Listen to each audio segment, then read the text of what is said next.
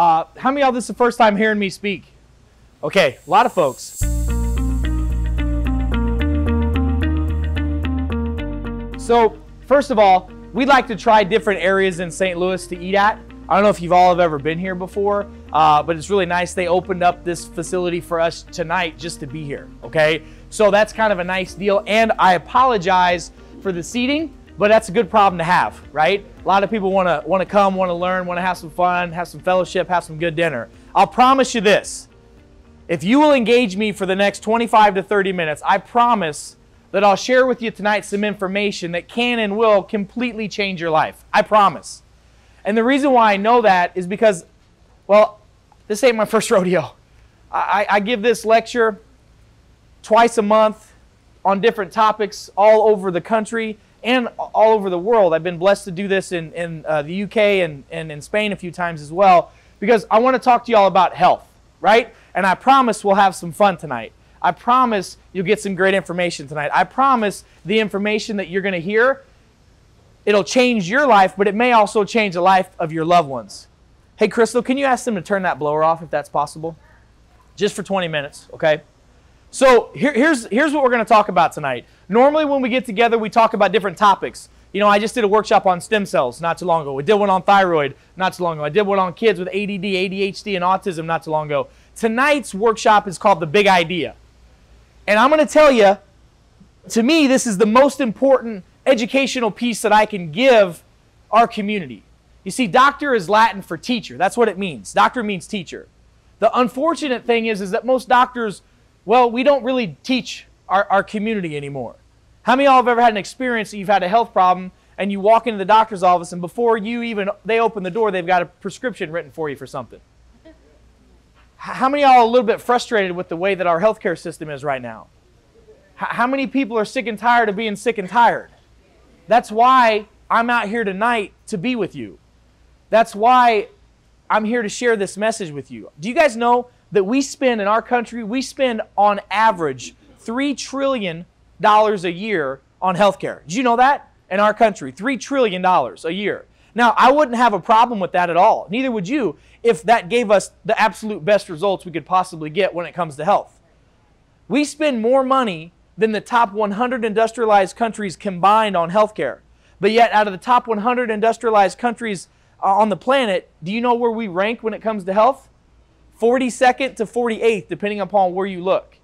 We have the biggest hospitals, more access to healthcare, more drugs than any country combined, but we're not healthier. And why is that? The reason why, and I'm going to share with you tonight, is because we live in a symptom-based society, not a cause-based society. Now, I know some of you in this room are doctors, and I love it. I love when doctors come to our workshops. I think it's great. I have doctors and nurses and all kinds of different providers that work in our offices. We created this workshop and created our office out of frustration. We got tired of our patients not getting the results that they deserved. We got tired of people not being able to get out of pain. We got tired of people not being able to reverse diabetes, high blood pressure, hypertension, cholesterol, all this stuff. So tonight what I want to do is I want to share with you what we found over the years of helping people truly get healthy, get to the cause of their health, and really live a happy, healthy, blessed life like they're supposed to live. Is that fair? Okay, so I'm going to share that with you tonight, and I'm going to apologize in advance. I may be baptizing some of you in the front row. It's been a long day. I've already seen a couple hundred patients today, and I may spat a little bit, okay? I'll buy you dinner afterwards, okay? So before we talk about health, what I'd like to do is I'd like to get a definition about what health really is before we talk about it. So let's talk a little bit about that. If I say you're a healthy person, or if I say I'm healthy, what comes to mind? What do you think about if you use the word healthy? What does it mean to you to be healthy? Young, okay. What else? Good function, what'd you say? No pain. Longevity. Not taking any medications. Your blood looks good, not taking medications, no diseases. These are all great answers, right? No pain. I know everybody wants no pain. Let me tell you something. Let me ask you a question. Is pain good or bad? It's both. Let me tell you something. Hold on. Now wait. Hold on. Don't let me lose the crowd. I just got started. Did you know there's a condition where people are born with the inability to feel pain? Did you know that? Now think about this. If you had a little kid, a little boy, a little girl playing on the playground and they fell off, or if they touched a hot skillet, or if they had all these things going on, that would be a problem if that person couldn't feel pain. Yes or yes? Yes. So here's the deal. Pain, and we're going to talk about it in a minute, is a symptom. Pain is not your problem. The problem is in our country, we have treated pain as a symptom, as a vital sign for the last 15 years, and that has not worked out very well for us. Last year alone, 60+ thousand Americans died from overdoses of properly prescribed medications called opioids. We're one of the offices in Missouri that have helped push that anti-opioid coalition, that push to help find the cause of people's problems and help people get out of pain naturally. And it's so doable, to a 94% success rate if you find the cause of your problem and you fix it. So let's get back to my question about health. Health is not just how you look and how you feel. Health is how your body functions. Please understand this, okay? How many of you all know people that look good and felt good and dropped dead of a heart attack? How many of you know people that look good and felt good, went to the doctor and left with a diagnosis of heart disease, cancer, diabetes, or stroke? That happens all the time.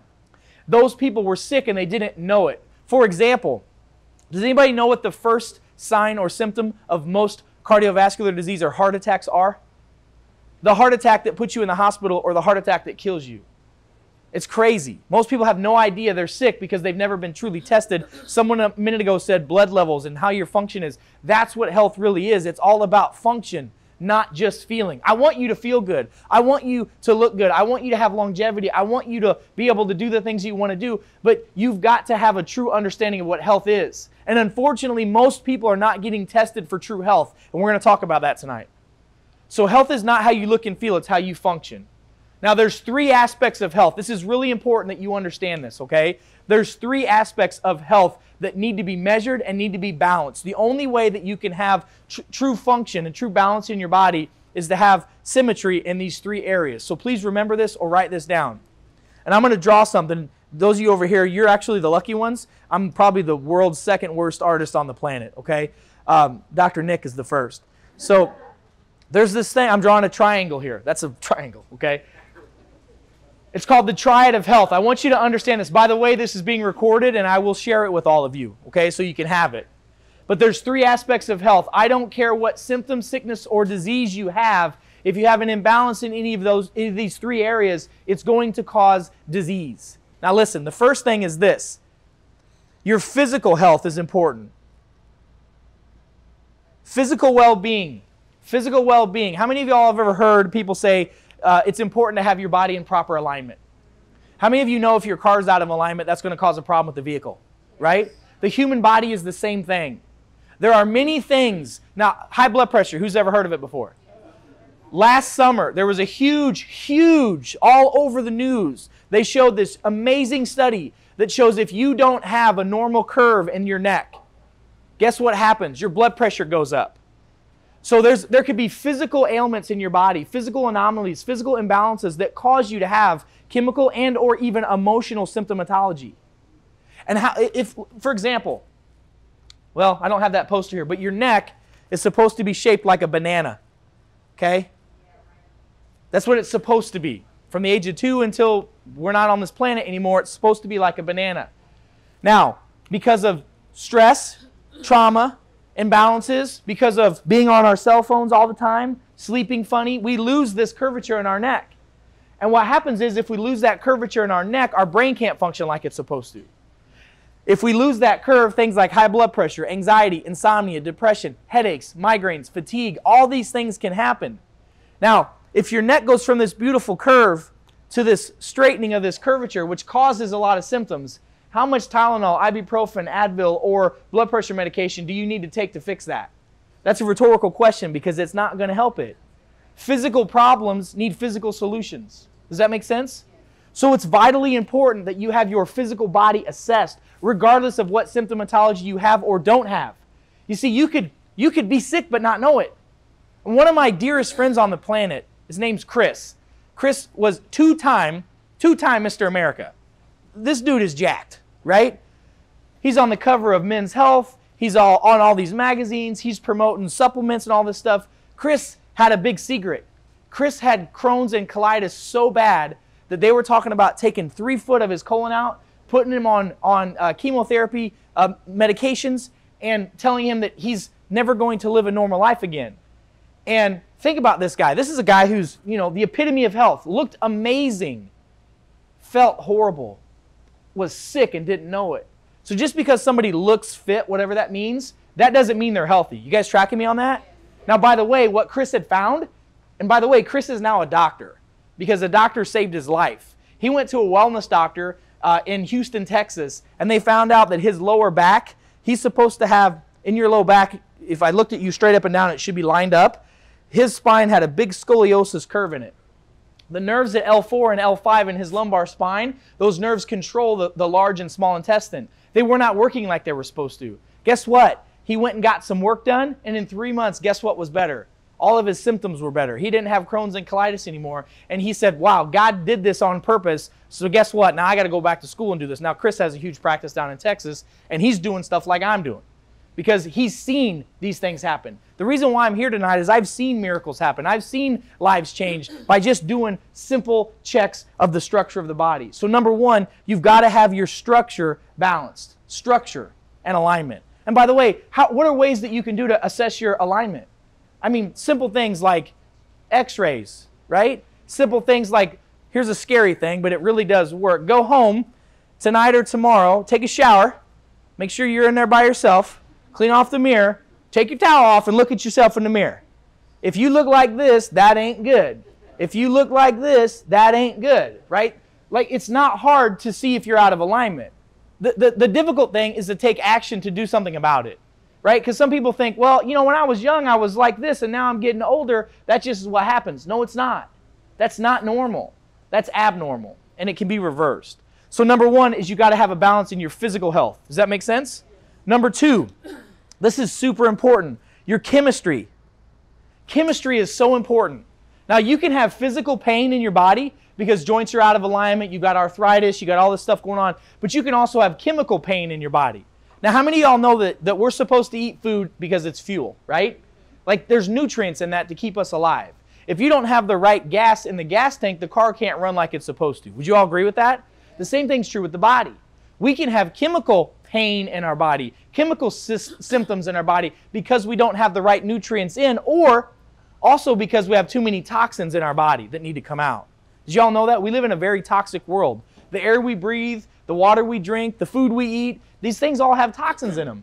We can't avoid all that stuff. So it's important to make sure that your nutrients are balanced proper so that your body doesn't have these problems. Does that make sense?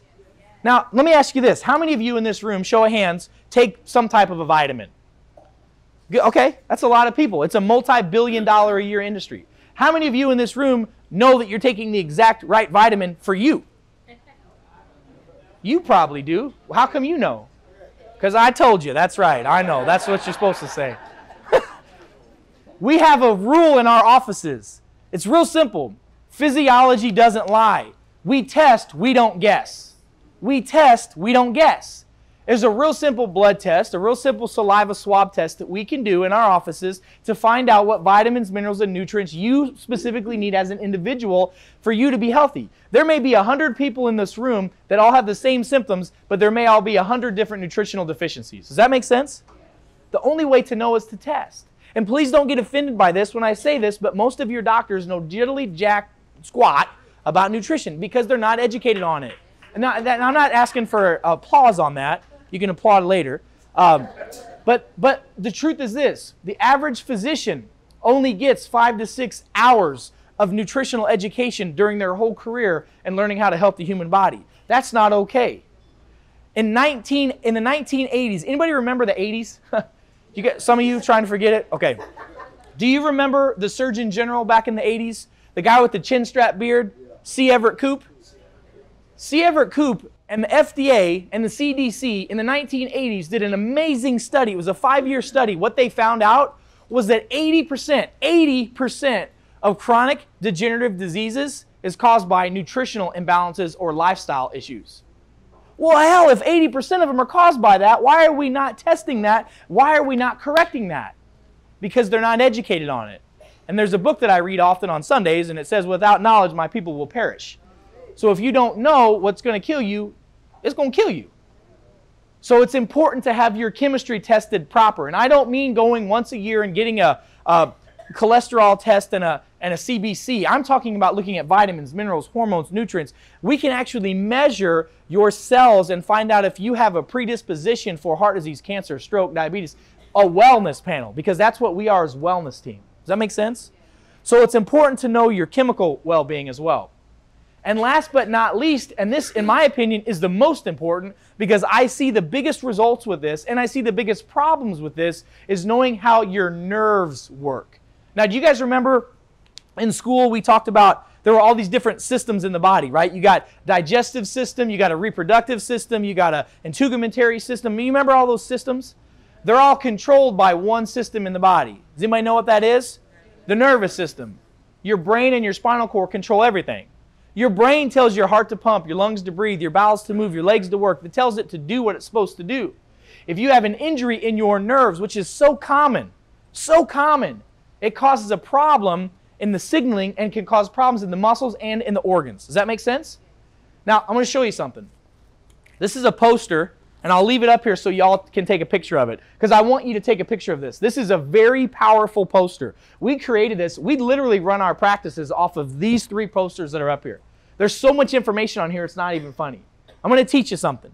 The way the body works is the brain lives up here. It sends electrical signals down the spinal column. It's like a giant fuse box. Y'all know a fuse box at home, right? If you go home tonight and you flip the lights on in your house and the lights don't turn on, as long as the bulbs are good and the bills are paid, you're probably going to go where to see if there's a problem? The fuse box. Well, your spine is the breaker box, fuse box of your body. But most people don't know that. You see, all these different nerves go to different areas of the body and then to different organs. I just did a workshop not too long ago, and we were talking about the thyroid. By the way, anyone here has thyroid problems, thyroid is not a primary problem. It's a secondary problem. Usually there's a problem with the nerves, the liver, or the adrenal glands. And a lot of times we'll find a lot of people will have neck issues that have thyroid problems. Why is that? Well, rocket science tells us, which is common sense, tells us the nerves in the neck that control the thyroid might be causing the problem.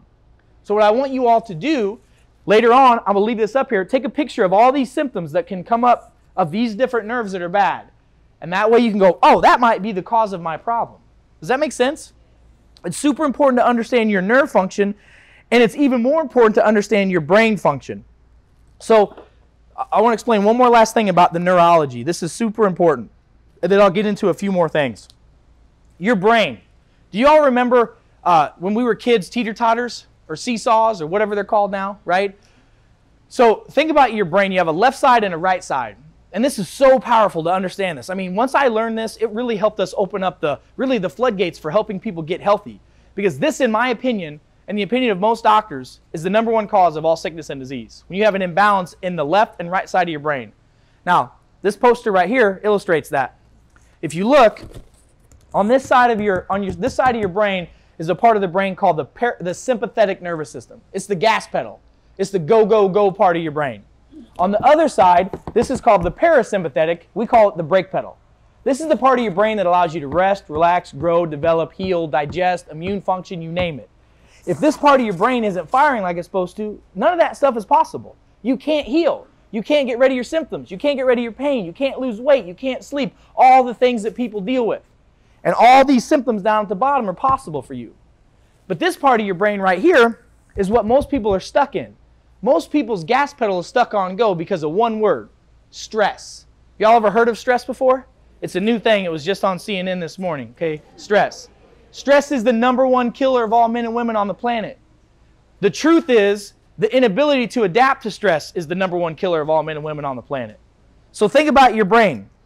You got that left side, you got that right side. You got your gas pedal and your brake pedal. Most of us are too high on the gas. When one side of the teeter-totter goes up, what happens to the other side? It goes down. Now, let me tell you guys something about stress. And this is in Guyton's physiology textbook. This is the textbook that every healthcare provider has to buy for $200 and study out of, which is worth every penny of it, by the way. But here's the deal. It says that you cannot be in stress and healing at the same time. It's impossible. It's impossible. How many of you have ever been really sick before? You ever had really bad flu, really bad whatever? Or how many of you have ever had a really bad injury? You broke something, you hurt something. What's your body want to do? It wants to shut down. It wants to sleep. It wants to relax. It wants to hibernate so that it can heal. It wants to go in that parasympathetic activity. So here's the thing about stress. Do y'all know how much stress our body's designed to be under? So here's the thing. Our body is designed to be under stress no more than 15 minutes at a time, 3 to 4 times a week. Anybody in this room under stress more than 15 minutes at a time, 3 to 4 times a week? Raise both your hands. If you can't raise your hands, it means your shoulders are broken, okay? I need you to understand this is the key. We have found that stimulating the parasympathetic nervous system is the absolute key to getting balance to your body. It's called homeostasis. Now think about the left and right side of your brain like muscles. If I had a problem with this muscle here, how would I get it stronger? I would have to exercise it and use it. There are certain activities, exercises, modalities, and nutrients that you can take specifically for you to stimulate that parasympathetic nervous system. That's what every one of you needs to find out. Because what you need may be different than you, and then you, and then you. Everyone's need is different. But it goes back to the phrase that I said a moment ago, we don't guess, we test. Does that make sense? So there are all kinds of tests that can be done. Heart rate variability tests to measure brain activity, x-rays to look at structure, lab tests that can be done to look at DNA, that can look at chemistry and look at hormones and vitamins and nutrients to see what you specifically need to take and how to take them. And that's what we've created to help people truly get healthy. Everybody tracking me so far? This good so far? You good? Okay. Now I want to explain one more thing, and then I'll shut up and we can eat. So I want to tell you something, how the body works. This is really, really important. By the way, you have to have a balance in stress, and we're going to talk about that in just a second. But here's how the body works. So this cost me about $250,000 to learn, and 6 years of medical training. I'm going to teach it to you in about 30 seconds, okay? Go out and practice tomorrow. You'll be fine. Just buy some scrubs. I just bought these at Scrubs and Beyond. It's just a piece of cake. You're good. So here's how the body works. The brain lives up here in the skull. I'll leave this up here so y'all can see it. The bottom part down here is your body. Now, this is how it works. It's really just this simple. We don't need to overcomplicate this. The brain sends signals electrically down to the body. The body then sends signals electrically to the brain. That's the closed loop circuit, how the body works. Let me give you an example. In a moment, we're all going to eat food, and it's going to be really good food, okay? It's not the healthiest stuff, but it's good every once in a while to eat some good soul food, right? But now listen to me. When you eat, you don't have to think about digesting that food, do you? You don't have to think about, okay, it's been 5 minutes since I've swallowed that. Stomach produced some hydrochloric acid. Liver makes some enzymes. You don't have to think that through. It just happens because of your nervous system. It just does it, right? Now, here's what happens. If we have a stressor, if we have a stress in our body, what happens is, first of all, when you have a complete circuit and it's looping like it's supposed to, that's 100% function. That's good function, okay? If you get some interference in this nerve, which is caused by stress. Stress. Anybody in here have stress? You ladies in the back there got some stress going on? Okay? All right. So look, stress. Just hear me. I'm almost done. I'm going to feed you in a minute. We don't feed if you're talking, though. I'm just playing. Stress. S-T-R-E-S-S. Now, watch this. What causes stress? Tell me. Go ahead. Just let me hear it. Kids. What else? Life. Husband. Something's going on over here. I'm Dr. Eric, not Dr. Phil, okay? But here's what I'm going to tell you. Now, just hear me on this. Just hear me. What causes stress is life. There's 3 things: physical, chemical, and emotional stress. My kids, my husband, my spouse, my wife, that's all an emotional stress. There's physical stresses of sitting all day because you work. There's physical stresses of being on your phone all day. There's physical stresses of falling. There's physical stresses of playing sports. There's physical stresses of being born or of having a baby. Physical stress is constantly in our life, constantly. You cannot avoid it. You cannot avoid physical stress. So there's physical stress, emotional stress, and the third one is chemical.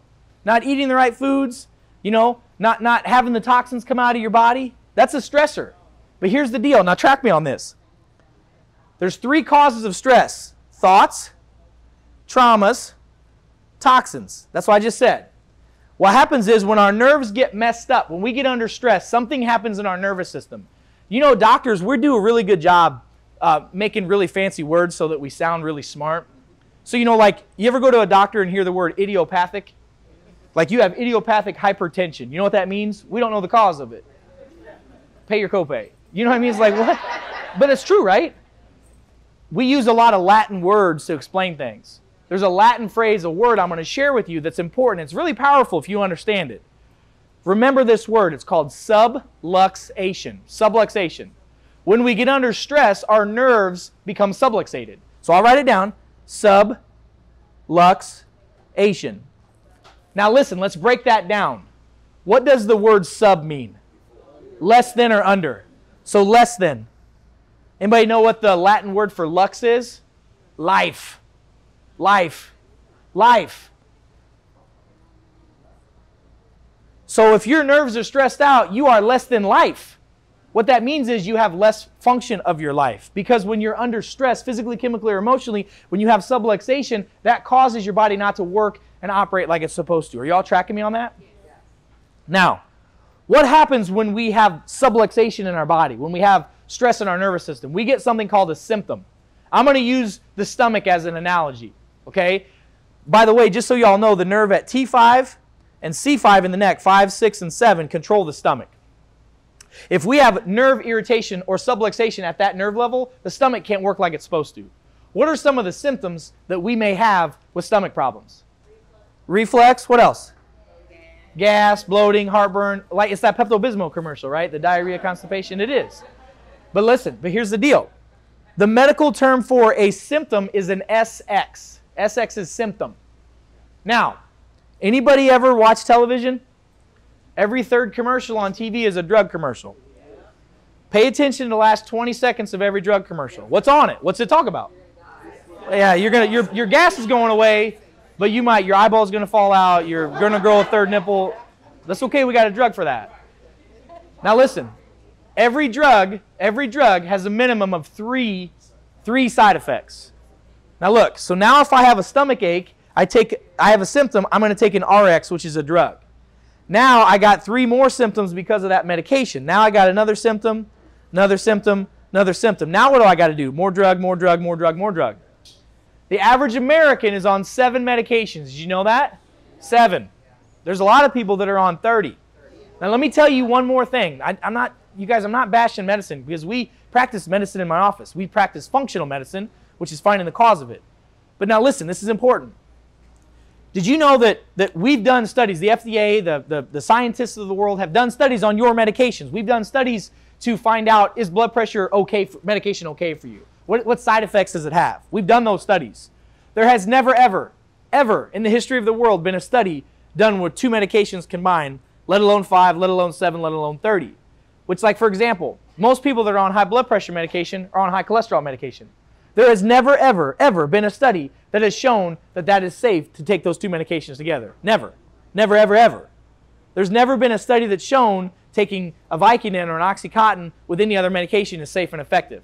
In fact, we're leading to think that that's part of the reason why people get hooked on opioids. So what I'm trying to say is, this is the model that most of us are used to. Symptom drug, symptom drug, symptom drug. What we do, because we're pretty commonsensical people, we say, all right, that doesn't make sense. I want to help find the cause of the problem. What's the cause of this? We know that subluxation is the cause. There's no drug that fixes that because it's caused by either emotional stress, physical stress, or chemical stress. You tracking me on that? So what we do, myself, Dr. Nick, all of our team members, we go, all right, cool, here's the deal. Let's just go ahead and remove this stressor. Let's fix the cause of the problem and give the body time to heal. And guess what happens? Over time, these symptoms go away, and guess what people don't need anymore? Medications. That's a fact. We see it every day, every stinking day. But you have to put in the work. Does that make sense? Do you understand how simple this is? That's what we do at our wellness centers, is find the cause of a problem. Now, I want to share 3 more things with you, then I'm going to shut up, I promise. Now, there's 3 principles of health I need you to understand. Number 1 is this: healing takes time. Now, did you know, rule of thumb, physiology speaking, if you have a problem, let's say you've had a problem for 5 months, 10 months, 10 years, 5 years, 3 years, or whatever, however many years you've had a problem, it's going to take that many months. Like if it's 10 years, it takes about 10 months for your physiology to start breaking up that old wiring and firing program. How many of you have ever joined a gym to go work out? and you went like, you know, once, twice, 3, 5 times, and you're like, this ain't working. I want my money back. That's because it takes time to change. Y'all know that, but most people don't commit to it. Healing takes time.